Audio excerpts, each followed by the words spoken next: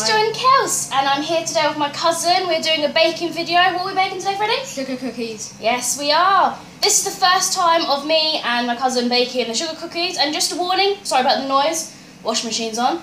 So, what do we do first when we bake? I don't know. Wash our Preheat hands. the oven. Yes, wash your hands, which you've already done. We preheat the oven. So, turn the oven on. Do you know what we preheat it to? No. 180. Yes, we preheat it to 180, and after that we line. Go on, I'll probably get another tray because this is small. This good? Yeah, that'll be fine.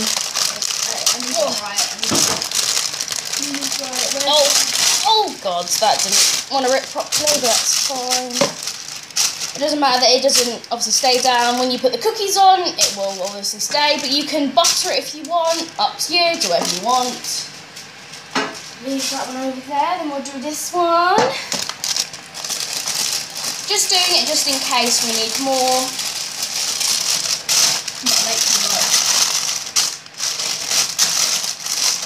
That should be fine there. Well, that didn't want to rip properly, now did it? Oh, shit, maybe. That'll do. Right, so these are the ingredients you need. We need flour. It says all-purpose flour, but I'm not American, I'm British, so I'm using, it said plain flour on one thing, so I'm using plain flour, but I don't know if it actually is. I'm just doing it as a guess. How many grams of this do we need? 350. 358. Well done. We also need baking powder, baking soda, or bicarbonate of soda, however you want to say it, an egg. These two we only need, I think this one is half a tablespoon. Nope, the baking soda is a tablespoon. This is half a tablespoon. This is also half a tablespoon for salt. Teaspoon. Teaspoons. Sorry. Vanilla extract. We need a teaspoon of that. Yes. Butter. Unsalted, room temperature butter. We need 224 grams of that. We need light brown sugar, which mine is just golden sugar. It's basically the same thing. That is 28 grams. And then we need granulated sugar, which I don't have a bag for it because I've tipped it all in this. There it is. We need 233 grams of that. So, let's get started cooking, shall we? Right, so first we're combining our dry ingredients, which are Flour, baking soda, baking powder, and salt. right, so in a medium-sized bowl, we add in our flour. That's a lot of flour. Which is 358 Grams, yes, well done. Pass it in a little bit. Oh, it's fine, I got it out. Got it? Baking soda, which was a teaspoon, as I said earlier. It's a little bit less than that. If I was you, just spread it out a little bit. Let's see if it's... Yeah, it's good. There we go. Can I do the You can do the baking powder and the salt. baking powder and the salt? Yes. There you go. Remember, they're teaspoon of only that. half a teaspoon, these Half two. a teaspoon. Yep. I can open it. Yeah, that one's very difficult to open. Let's give it a nice twist, careful the powder doesn't go everywhere. There you go. Now you might be able to pop it off now. No, not yet. Proper tie it on. You open it. Wow. And it's Ah, there we go. right in the face. Half a teaspoon. Powder everywhere. Yeah, just half a teaspoon for that one. Oh. I reckon that's half a teaspoon, maybe a little bit less. Yeah, I reckon that's enough. There we go. Pop the lid back on that one. And now half a teaspoon of salt. So how do you do this? Just put it over this and then just shake it onto the spoon. Oh, there we go. Half a teaspoon. Yep, I think a little bit more. That should be half a teaspoon there. There we go. Bish bash bosh. Now, give it a whisk. Do you want to give it a whisk? Just be gentle, because obviously it's So like it will powder. go everywhere. That's it. Oh, It went off the edge. mix it until it's well combined into each other. Then after that, we're going to set this to the side. Yeah, you can see the difference because some of it is like really light and some of it's really like darker than it. Yep, definitely. Well, the flour's more darker than the soda, powder, and the sugar. Salt. Salt, sugar.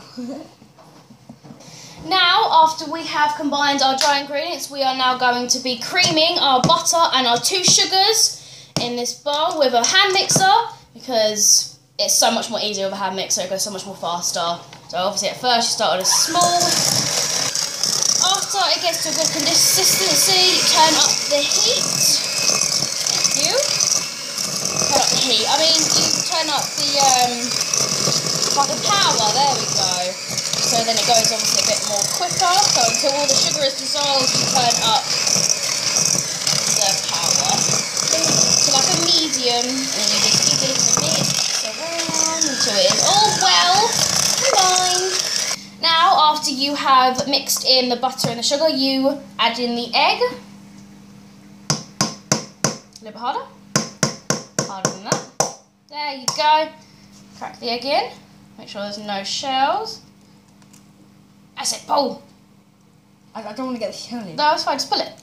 There we go. Go put that in the bin. And then we mix in the egg. Right. Did I keep the teaspoon? I did not keep the teaspoon. I'll get one. That's fine, that's right. Didn't know they were right there. Forgot that. Yep. Then after the egg, you add in vanilla extract. 2 teaspoons of vanilla extract. It literally looks like honey. It But does, like doesn't a it? really, really liquid honey. Mm. That's very true because honey is quite Right. thick, isn't it? Yeah. This one's like proper liquid. Yes. Make sure all of that is If in. you don't get like all of it in and it gets like stuck on the spoon, just get pour some more in. Yeah, just you can pour a little bit more if you want. Use a spoon to obviously make sure it comes off. Even if like the most tiniest bit doesn't obviously get added in, that's fine. It's not the end of the world. So after you have mixed all of that all together, add in your dry ingredients. Only add in half of it for now. Then we're going to mix it in and add in the other half. And this is... Yep, from earlier, just add in half. Get a spoon. No. That's right, just pour it in. Just eyeball it. That's fine. A little bit more. That's it, keep giving it a good shake. And that should be it, isn't it? A little bit more. And then I reckon that'll be half. That's there we half, go, yeah. that's about half. Give that A nice mix in.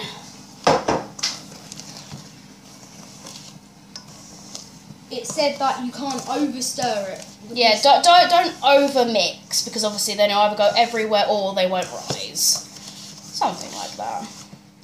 As I said, we're doing this with you, so I'm looking at a manual online on how to make this because I've never made them before. So I'm just like all of you.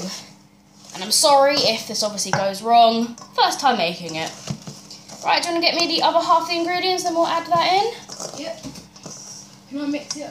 Yeah, you can mix pour this it one I'll in. mix it. Yeah, definitely. There we go.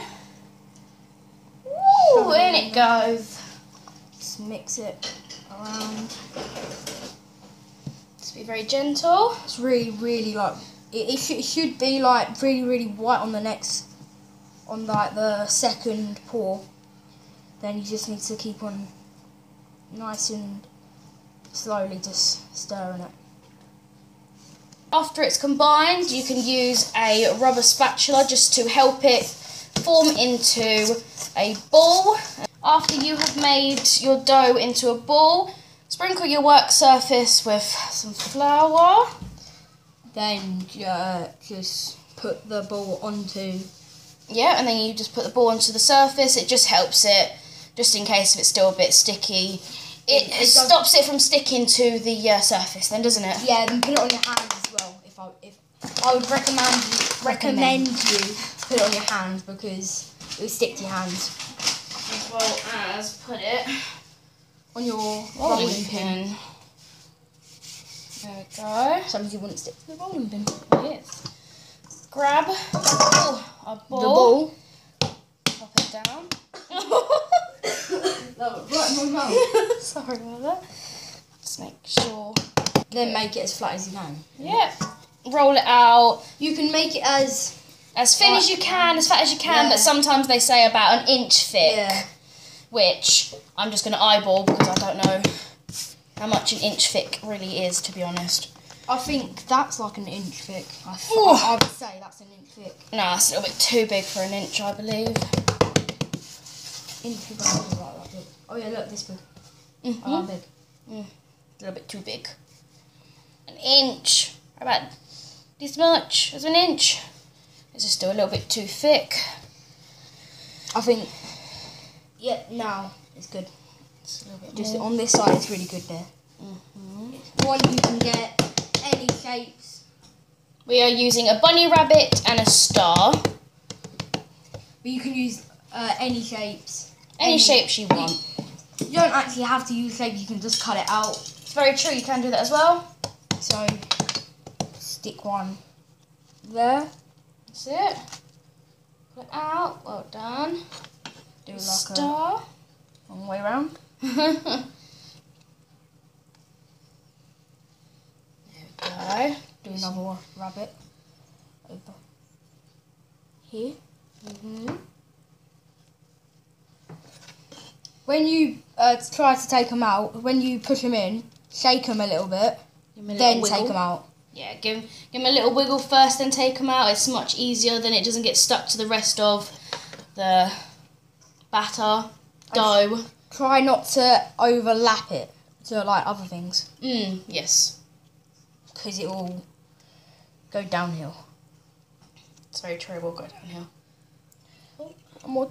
No, can't fit it there. One over, maybe another one over here. And that should be it. So there's some of them. Obviously, we can make more because we've got plenty of dough left. But We'll just take these for now and we'll transfer them to our baking sheet. I'll help you over here. Something it's really if you shake them, it's really easy just to peel it all off. That is very true.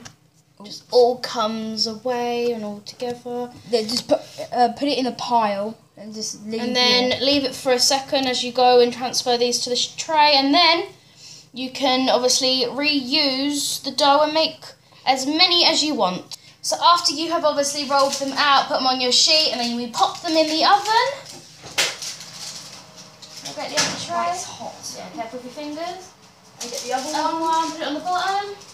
Like we said, you can do as many as you want. Do as many as you want. We've obviously still got some more dough, so we'll obviously roll some more out while they're cooking.